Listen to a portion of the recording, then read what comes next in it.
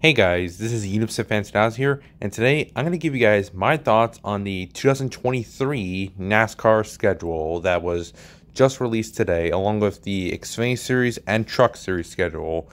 So this time I'm actually showing it here on the NASCAR app right here. So you can just see here the Cup Series schedule we're going to start off with, and we're going to move on to Xfinity and Truck. So let's get started here. So you can tell right here, starting off, it's the LA Clash starting it off for next year before the Daytona 500.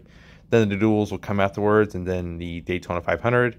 Then is the West Coast swing of Auto Club Las Vegas and Phoenix. However, I have heard that possibly next year will likely be the last race of Auto Club's original configuration, because after that race they're gonna change it to a short track. Likely the last race on the old configuration for Auto Club. And then after Phoenix it is Atlanta, then Coda, which, of course, that's one of my nearest tracks, so hopefully I'll be able to go to Coda next year again. And then there's Richmond, and then Bristol Dirt returning. I haven't checked if Bristol Dirt is around Easter, but I'll have to check later. And then moving on is then Martinsville, and then Talladega. Then we have Dover, Kansas, Darlington, and as was already heard once, North Wilkesboro will be hosting the All-Star race for next year.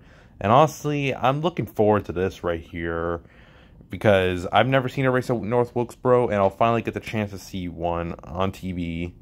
And then we'll be Charlotte for the Coca-Cola 600. And then Gateway will be back again. Then Sonoma, Nashville, and then Chicago Street Course will also be coming, as well, as was already confirmed back in July, I'm guessing. It's going to be on July 4th weekend, replacing Road America. And then Atlanta. But one change to Atlanta, though, is that apparently what I've heard on Twitter is that the second Atlanta race will be a night race, which honestly I find that to be a good move right there, since it's always hot in Atlanta in the summertime. So find that a good move there right there for Atlanta. And then there's New Hampshire, Pocono, Richmond, Michigan. And then Indy, I think Indy probably has been moved back a little bit, I think. And then there's Watkins Glen and Daytona to finish the regular season. And as for the playoffs here, they remain the same here as from this year. There hasn't been really a lot of changes to next year's schedule compared to this year. But one other change you can tell right here is that Texas has only one Cup race, which I kind of find that a little surprising, since they had a deal for 2 races a year until the contract was up. But I'm guessing they decided just to go to 1 race. I mean, there have been rumors that it's likely going to get a configuration, so maybe this is why, but who knows. And of course, Phoenix will be hosting the championship race again. You can just tell here, basically most of the stuff just remains the same for the Cup Series. Then moving on to Xfinity, you can just tell here not really much change too. Portland for Xfinity will be back, and also Chicago Street Course will also be for Xfinity too. So that's good. And Road America will remain on the schedule for the Xfinity Series, even though the Cup Series has left. And you can also tell here Bristol's have actually been moved to the playoffs for the Xfinity Series. And you can just see here all the. I mean, there's been a few changes here for Xfinity Series, but not a whole lot.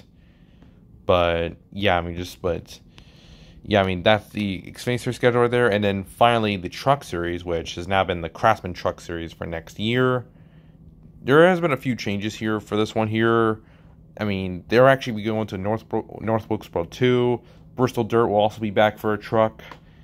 And you can also tell right here behind, right under Lucas Oil, you can also tell there's actually an old track back, which is actually Milwaukee. Milwaukee is apparently back. I mean, I never knew about this track until now, so it's really nice to see Milwaukee come back to the Truck Series, or NASCAR, and depending on what series raced there before. So I mean, yeah, there's a few changes here to the Truck Series schedule here. But yeah, I mean, but one change is that apparently Sonoma and Knoxville are apparently off the schedule here, which not really sure why for Sonoma. I mean, maybe it's for maybe Milwaukee or North Wilkesboro, but yeah, I mean, but yeah, and not to mention also the Truck Series and Xfinity Series also have only one Texas race along with the Cup Series, but I think you can tell right here the Texas Truck race is in April compared to the Xfinity Cup Texas race. It will be in September. So yeah, and not to mention also Xfinity only has one Talladega race. But yeah, I mean, just once again, no, all three series championships will be at Phoenix. So yeah, so I mean, but yeah, I mean, just that right there is the schedule for next year for Truck, Xfinity, and Cup. So yeah, definitely I would think these schedules turn out good. I mean, there may not have been a whole lot of changes, but overall, I mean, it looks pretty good right here. So looking forward to it next year. So yeah, so I mean, just that's what I have to say here. So anyways, thank you guys for watching, and I'll see you guys later.